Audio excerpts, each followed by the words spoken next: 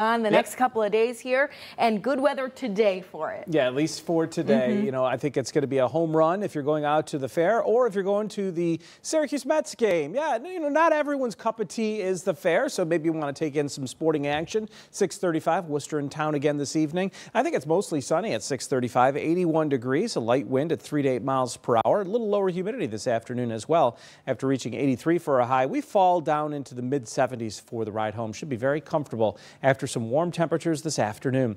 A dry day after several days in a row with some showers and thunderstorms. That low pressure system moved very slowly right over us and is now departing. There are still some sprinkles in the Adirondacks and in eastern New York, and there may be another pop-up shower or two as we heat things up over the Tug Hill and the Adirondacks, well northeast of Onondaga County as we get into the afternoon hours. Otherwise, there's already a lot of sunshine west of central New York, and I think we eventually get to a mostly sunny sky, but we've got some patchy fog that'll burn off, some cumulus clouds that'll pop up.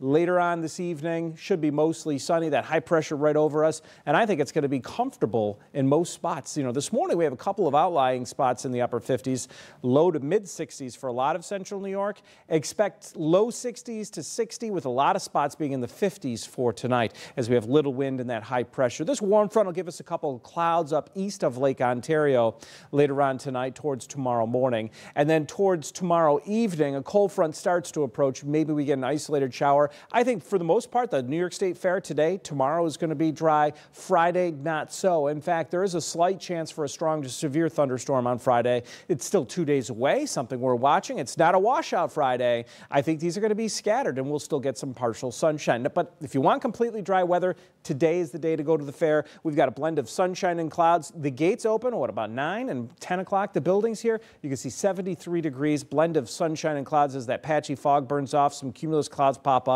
Up here towards the Tug Hill, the Adirondacks, isolated shower later this afternoon. About 83 will be our high, and lower humidity after a very sticky morning. Humidity still running a little high. That should start to go down with a light breeze at 5 to 10 miles per hour, maybe a gust of 15. Tonight, less wind, a mainly clear sky will drop down into the 60s, and many spots will drop into the 50s. A little bit more clouds up to the north to start tomorrow.